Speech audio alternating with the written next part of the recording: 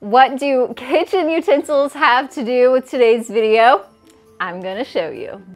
Hi everyone, my name is Shannon and I want to welcome you here to my channel, The Daily DIYer.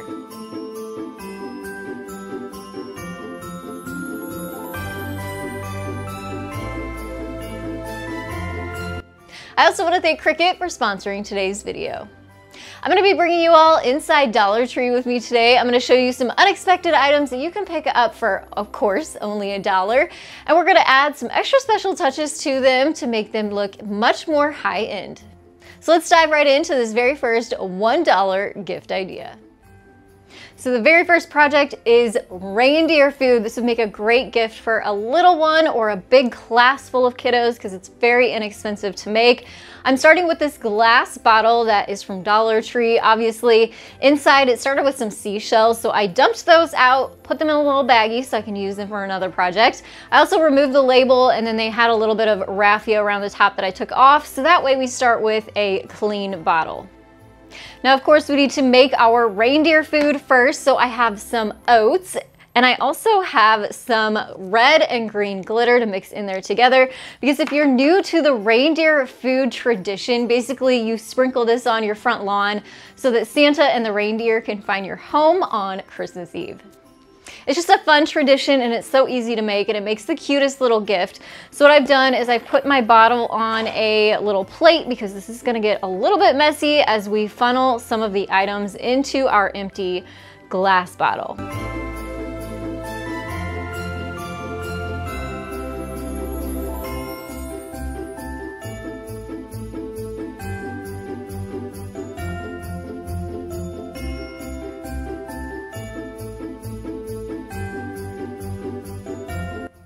So at this point, you can leave it like it is, even add a little bit of ribbon to the top and it's ready to go, or we can add an extra special touch to it by adding a tag to the front that says reindeer food, which I love the idea of this because it's something you can use year after year.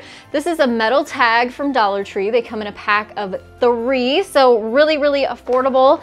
And then I have this beautiful shimmer red vinyl. My friend Jennifer over at Little Bit of Common Crazy sent me this for a mystery box challenge and it looked so cute on the Santa's mug holder that I made with it. I'll put that video up in the iCards if you want to see how I made that, but I thought it'd be so pretty and add a little bit of extra magical touch to this tag. So let's head on into our Cricut design space and I'll show you how I created this. Now we're going to keep this super duper simple. We're just going to use the text feature within Cricut Design Space and type out the words Official North Pole first. I turn these into the font Chalkboard. Then the next set of font you'll type in Reindeer Food, and I use the font Brighton Spring for this. And then you'll just scale it down so that it will fit within the space on your metal tag.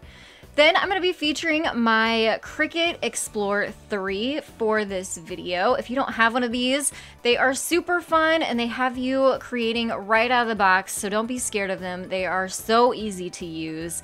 I'm also putting a piece of scrap shimmer vinyl down onto a Cricut mat and inserting that into my machine.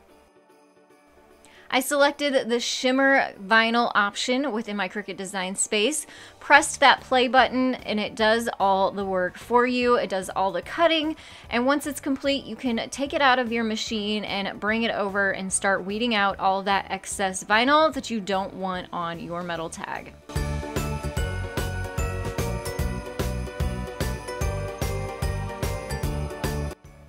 Now go ahead and get out one of your metal tags. We're going to apply this vinyl onto the top of it using some transfer tape. You just lay that transfer tape right on top of your vinyl decal, rub over it with a squeegee, and then you'll remove that transfer tape with the vinyl sticking to it away from the paper backing. Lay that decal onto your piece, in this case the metal tag. Press firmly over that with your squeegee again and remove that transfer tape off the top. And you're left with a beautiful transfer design that looks super professional.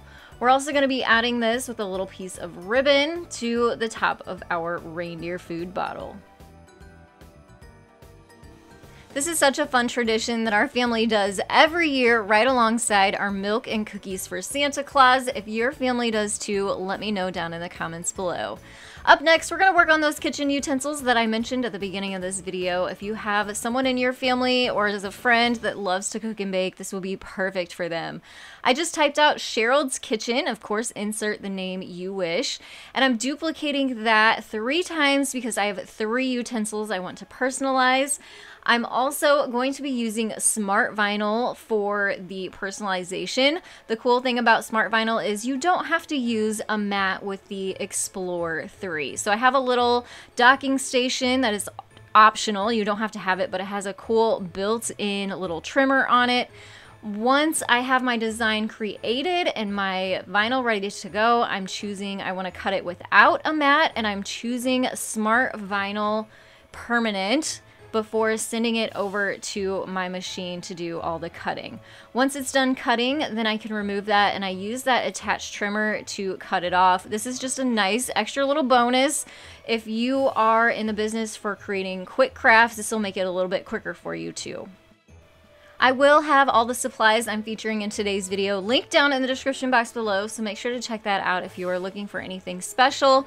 Going ahead here and removing all that excess vinyl again, applying a transfer tape on top of that, and then applying each one of those decals onto the handles of the utensils.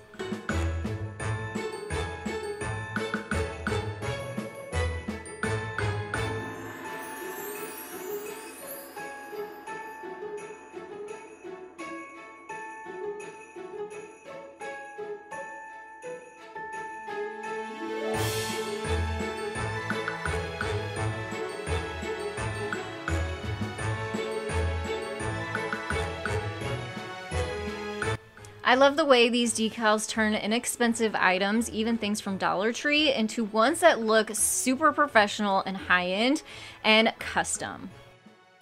This next project, I'm going to feature an item that's not from Dollar Tree, but it costs less than $1. But if you'd like to stick with Dollar Tree products, you can replace it with these clear plastic ornaments from Dollar Tree instead.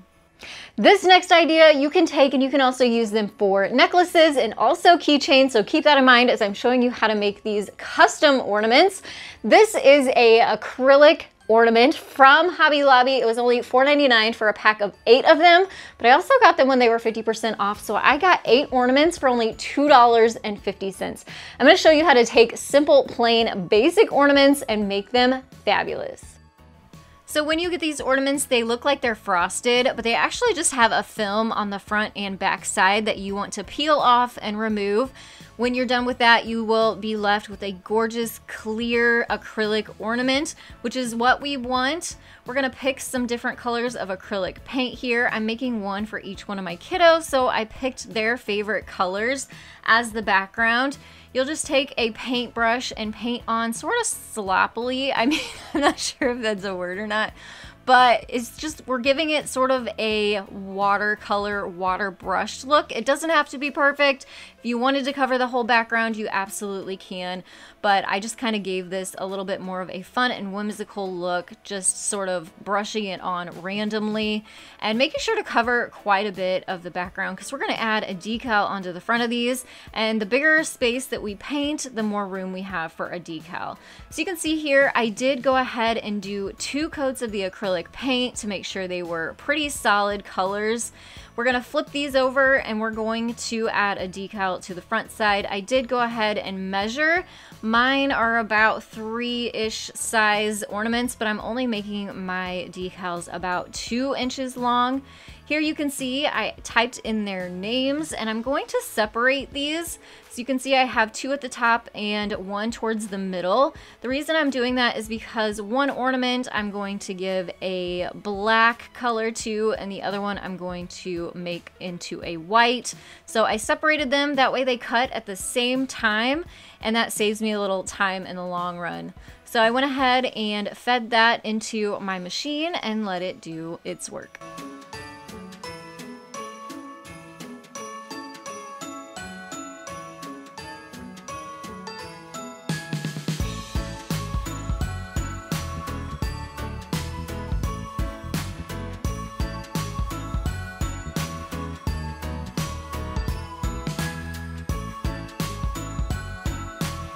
Then you'll go ahead and apply your decals to the center of each ornament, just like you did with the utensils and metal tag.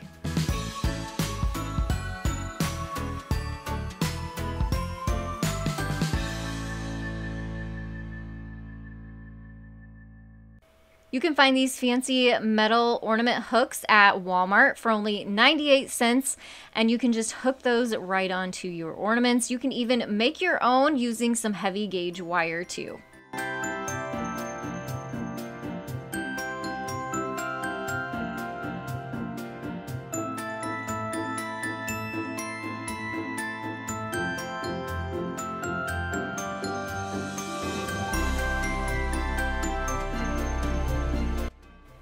I was so excited to see Dollar Tree has their buffalo check fleece scarves again this year. Grab them up if you find them. I'm sure they're not going to last long. But I did go ahead and grab this gorgeous burgundy fleece scarf. It just looks so fancy and high-end to me. We're going to even make it more fancy by adding a monogram to the front. So what I'm doing is just I typed out my initials and then sized them down and then decided to change the font. This is a monogram font.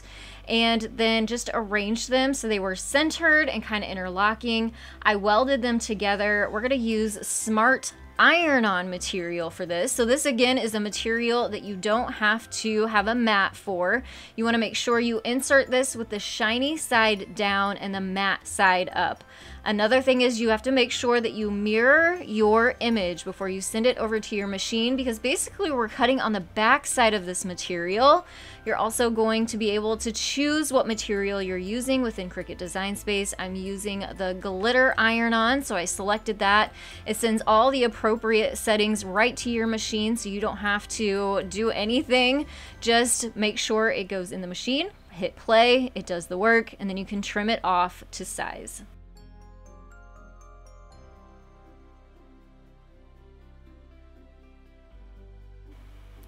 And this is such a fun process to apply heat transfer vinyl to fabric. You're going to heat up your fabric for about 10 seconds before applying your design on top. I also like to lay a flour sack towel down before applying my easy press. I have it set to 330 degrees for 30 seconds. It'll count down.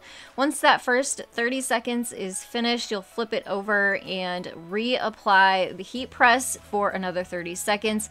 Let your design completely cool before coming in and removing that clear plastic top, and you'll see that beautiful glitter design just taking our scarf up a whole nother notch. Such a beautiful gift to give this Christmas season.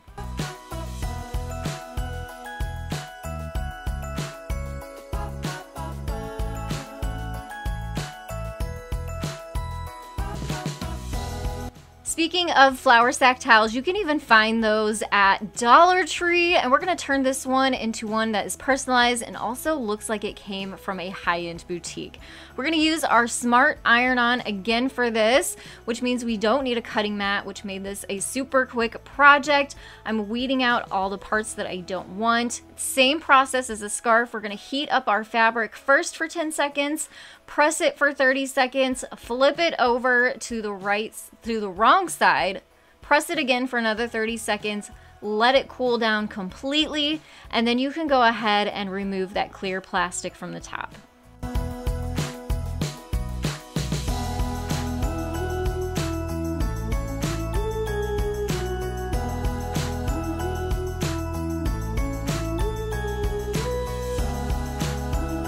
So I love the way this turned out, but what really makes this look like it came off of a table in a high-end boutique is this little step here. We're gonna wrap this in some jute twine, just tying a knot. We're gonna apply a little handmade gift tag using some craft paper tied into a bow on top of that, and that is what really makes this gift even more special.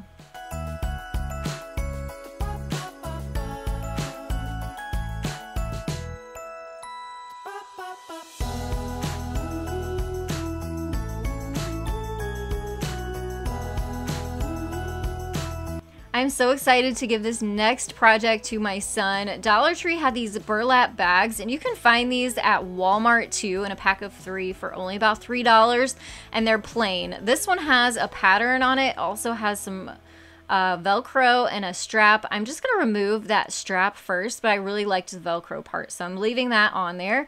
We're going to make a 2-part or 2-color design for this. This design you can find within Cricut's design space.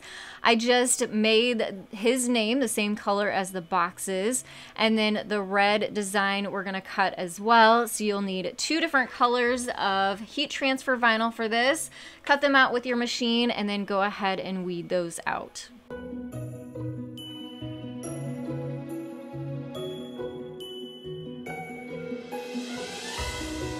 With this design, we want our check marks to go on top of the boxes, so I am cutting those check marks out, and we're going to apply this design, the red design, first and set those check marks aside. We're also going to cut apart the green because we're going to apply these in 2 different locations. So with this, we are going to apply this on the back side where there isn't a design. Heat up your fabric. We're going to do this one at 305 degrees. And going ahead and pressing this for 30 seconds, we'll apply the green next and then those red check marks last.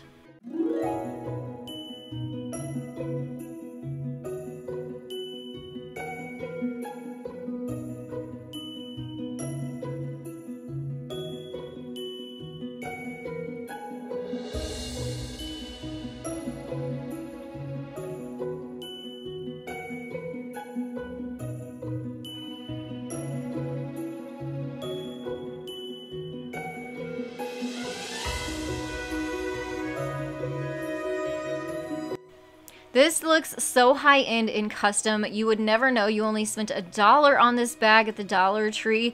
And sometimes it's not just the gift that's inside it, but this is something you could use year after year, or may become something special to the kiddo that you're giving it to. I can't wait to give these gifts to my kiddos and my mom and my family. I would love to know which one of these projects was your favorite. You can let me know down in the comments below. I'll also have supplies I use throughout this tutorial down in the description box, so check that out. I'll have more Christmas inspiration popping up on your screen you can check out next. And I want to thank you all so much for joining me today. I will see you in the next one. Happy crafting!